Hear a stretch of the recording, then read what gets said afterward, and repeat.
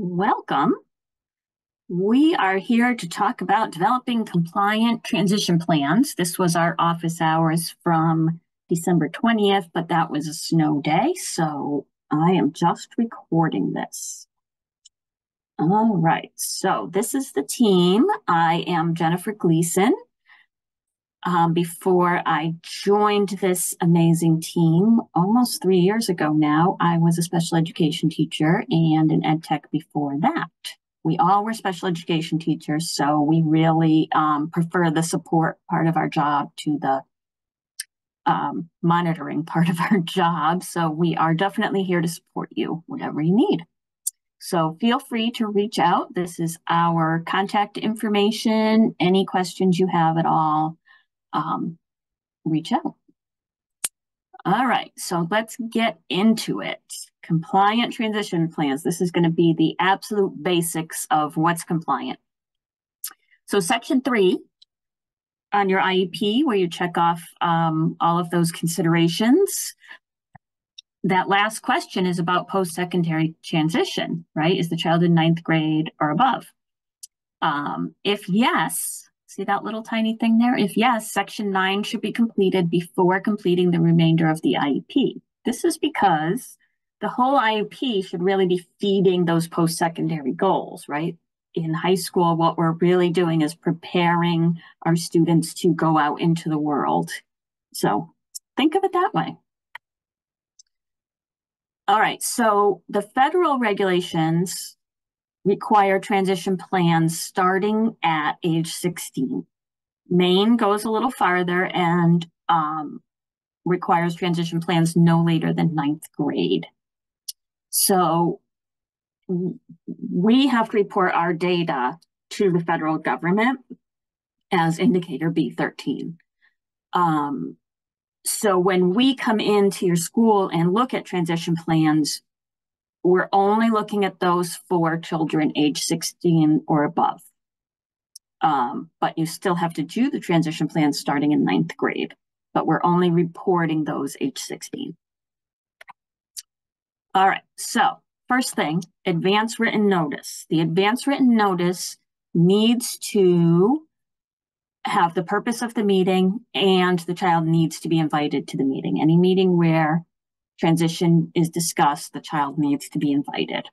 So check off that post-secondary goals and transition services on your advance written notice. If you're a high school teacher, you might want to just check it on every single advance written notice. That way you're covered. Best practice is to either put the child's name in the salutation or send them their own advance written notice. If they are just in that list of attendees on the second page, that is absolutely fine. That is compliant. You are inviting them. Procedural manual talks about this on page 38. At the end of this PowerPoint, there is a link to the procedural manual. If you don't have it, check it out. It's a really, really good document.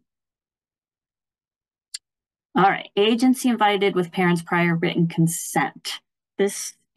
We got some guidance about how we were looking at this, and we're going to start looking at it a little different because we have a better understanding of what the law says right now. Procedural manual talks about this on page 41. In section 9G, you would list any agencies or organizations that are likely to be responsible for providing or paying for transition services. The consent form, the parental consent form, is on page 47 of the procedural manual. This is a little snip from a document provided by the National Secondary Transition Technical Assistance Center. And it's the checklist for checking your transition plan to see if it's compliant. If you look at the second bullet there, if an agency is likely to be responsible for providing or paying for transition services, you have to ask for consent to invite them and invite them as the school. So we're going to talk about that in a minute. So what if you ask for consent and the parent never sends the form back, right? Because that happens, as we know. You want to hold on to the form, and you can see it says date given or mailed to the parents, and then the date it was received back. So you want to keep this proof that you asked for consent, because this is directly out of IDEA, this little snip on the left here. The public agency must invite a representative of any participating agency that is likely to be responsible for providing or paying for transition services. So you must invite them with parental consent, of course. If you request parental consent and you never get the form back, obviously you can't invite them, but you need to be able to show that you requested parental consent. Parental consent, you need to get that before the advance written notice goes out, right? Because you have to include that agency on your advance written notice to invite them. So you need to get consent prior to the advance written notice, and you need to get it for every meeting where a transition planning is discussed. It's not a one-time deal, it's every meeting. So what happens if the parents show up with somebody that you didn't know about, right? You didn't know voc rehab was going to be involved. You didn't think they were going to, and the parent shows up with voc rehab representative.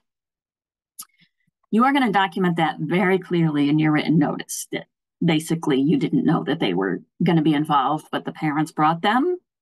Absolutely fine. Document it very well. But now you know, right? So now you must invite them to every subsequent meeting where transition planning is discussed with parental consent. All right, if you have questions about that, because it is a new way of thinking, absolutely reach out. All right, post-secondary goals must be updated annually. That's in the written notice, right? You're checking that box in the written notice and you're putting a statement somewhere. You're going to talk about that, that conversation, right? Minimally, you're going to put the team reviewed and updated the transition goals.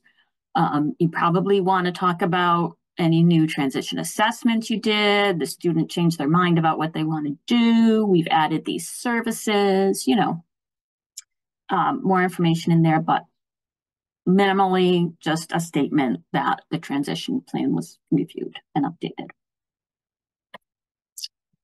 The goals are based on age-appropriate assessments, and you want to keep doing those assessments. You always want to show movement in your transition plan, right? So keep the past assessments on there and put the year that you do them. If I'm looking at a junior or a senior and the only assessment done was one informal student interview, that's typically not enough. There are some times, you know, where the student is going to work at their parents' business or something, and they know that and they're set on that, and you don't really have to do a lot of assessments. But most of the time, you want to make sure you have assessments in there every year.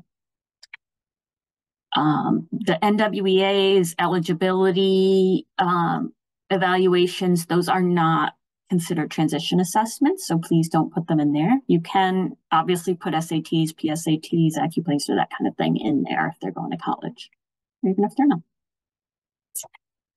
You can put those results of the transition assessments in section 4A of the IEP. It's really cool to do that because it really shows that that IEP is geared toward the transition plan. You don't have to put them in there. The only thing that has to be in section 4A are those eligibility evaluations, but you know, you can put anything in there. As you know, you can put NWEAs in there and that kind of thing. You can also put your results of your transition assessments in there if you want. Post-secondary goals, there needs to be goals in education, training, and employment. Independent living is optional, but we're going to talk about that in a minute. Your education, training, and employment goals should align with each other, right? You wouldn't say the student is going to get training in carpentry and their employment goal is to work in early childhood education, because they just don't align. You want to make sure that they align. Independent living goal absolutely can be blank, but think about it. I mean, really all kids could use some kind of support if they're going to live independently. You know, do they know how to budget? Do they know how to access their support services? Do they know how to do laundry? Do they know how to register a car, get insurance for a car, get renter's insurance, rent an apartment, sign a lease? All of these things could be addressed as an independent living goal. So here's an example of a student who wants to go into marketing. The student will attend a four-year college or university to study marketing. The student will work in the field of marketing, so those align. The student will live independently and will access mental health supports in his community with support from his parents. All right, so this is where we have to show alignment between the IEP and those post-secondary goals, right? As we talked about, the whole IEP really should be feeding those post-secondary goals. You do not want to create a standalone transition goal.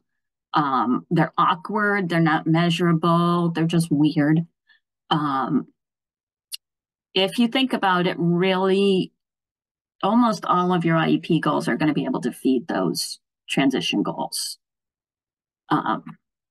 You can have separate goals aligned to each of their post-secondary goals. You could have one goal that aligns to all of that. It doesn't matter how it works, just it needs to make sense, right? So we have a couple examples. This is our same student who wants to go into marketing, and he has a writing goal, right? If he's going to go into marketing, he needs to be able to write. It makes sense. If he's going to go to college, he needs to be able to write. It makes sense. It aligns, right? Functional, we have a social work goal. The same student will use techniques learned during social work sessions to manage his anxiety, right? Anything you're going to do. This will apply to all post-secondary goals, right? Anything you're going to do, you need to be able to manage your anxiety. So that aligns to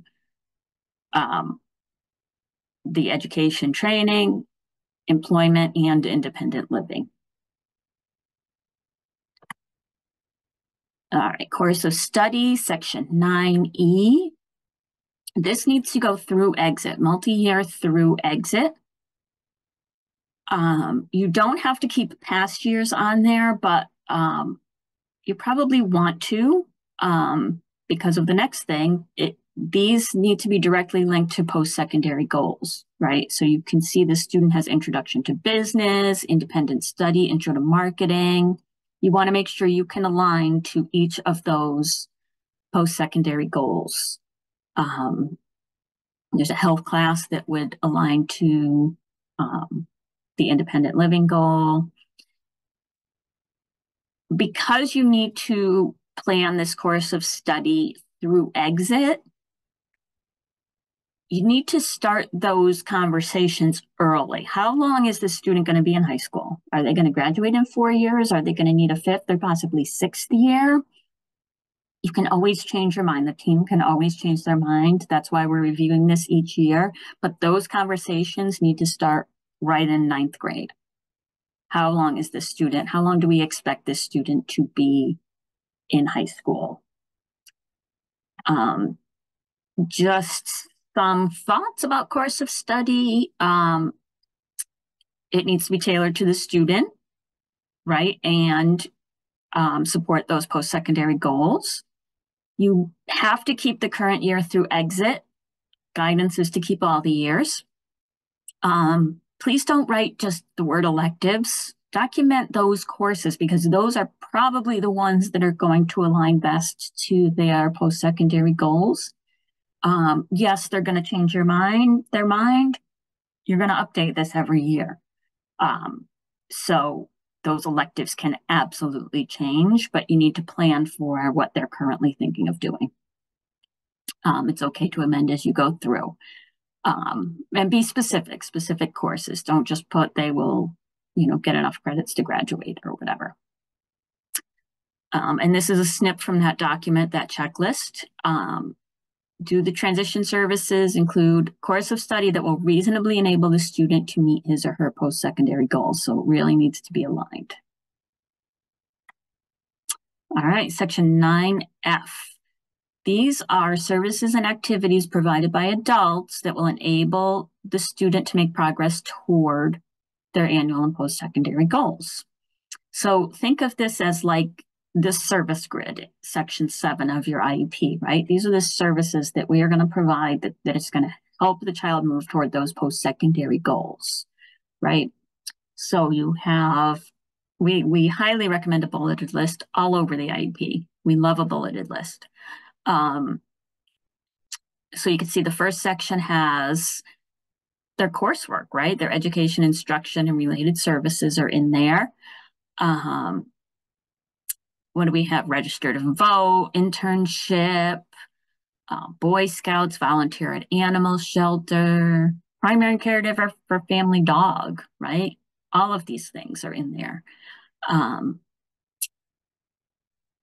Here you do not move forward. You put the services that are going to be provided for the life of this IEP, right? So for this year, this one keeps the older services, which is nice because, again, it shows movement and just puts the year in parentheses. So we know that those aren't happening anymore, but they did happen in the past. So again, services and activities that occur during the life of the IEP provided by the adults, intended to help the student move toward their post-secondary goals or sometimes figure out what they want to do. And you want to show movement from previous years. And you do not want to include those future services or activities. Section 10, age of majority. So if the child is going to turn 17 during the duration of the IEP, then you have to inform the child and the parents of what's going to happen when they reach 18, right? All of those rights move from the parent to the student at age 18. And you need to inform them of that at the IEP meeting the year that they are going to turn 17. And that is in the procedural manual on page 42 for more information. So just some general thoughts. Transition plans obviously should be student-centered, right? Family engagement, super important. Assessment, do those assessments. Have the student do those assessments to help them figure out what they want to do and what they're able to do. Students must be invited and encouraged to attend and participate in their meetings. And the outside agencies must also be invited to be part of the IEP team. There are a few frequently asked questions. What if you get a new 9th grader in and their annual is in September? You do not know this kid. How are you supposed to write a transition plan for them? You don't have to in September, right? It has to be during that 9th grade year, they have to get a transition plan. So you can schedule a meeting later in the school year, right? That gives you time to do those transition assessments, get to know the student, and have a separate transition meeting sometime later in the school year. What if the child wants to be a rock star or a TikTok influencer? You're going to help them do some research, right? What does that mean? What skills do they need to be able to do that, right? What does it look like? What does it really look like behind the scenes? And help them figure out what they need to do and how hard it's going to be for them. And then you can also look at kind of adjacent jobs, right? If the student wants to be a veterinarian, but they're not going to be able to do all that schooling, they look into, right? Help them look into veterinarian, help them look into what they need to do to get there. And also maybe have them visit a vet's office, maybe have them do some job shadowing. Maybe they can be a vet tech, or an assistant or something like that, right? But you're not just going to come out and say, well, you can't do that. You're going to help them research and come to that decision themselves. Don't list specific colleges or businesses because you can't guarantee that they'll get in. Again, the exception is if the student is going to be working at their parents' business, which we see pretty often. What if the parents don't want to encourage the child to seek employment? We're going to have some resources to help you talk to families and help them understand how important post-secondary planning is. In our long B13 training, we talk a lot about a meaningful day. And it's important for all of us to have a meaningful day, right? And what does that mean? So check that one out if you're interested. We have some resources. These links should work in the PDF right below. This is the procedural manual. Again, all things special education required forms are in here. It's a really, really good resource. Our Maine special ed regulations. This is all from our website, our PD calendar. The link that you went to watch this recording probably is the second one. Law and regulation, general resources, forms are all on our website. Titus O'Rourke and Leora Byris do I believe it's weekly, power hour on Tuesdays. And they really talk about things beyond compliance, right? They talk about that programming and what does a good transition plan look like beyond compliance. So they can answer a lot of your questions around that kind of thing. NTACT, really great organization. You have to sign up to get some of the stuff on their website, but it's absolutely free and it's really good information. Wisconsin has a lot of self-advocacy resources.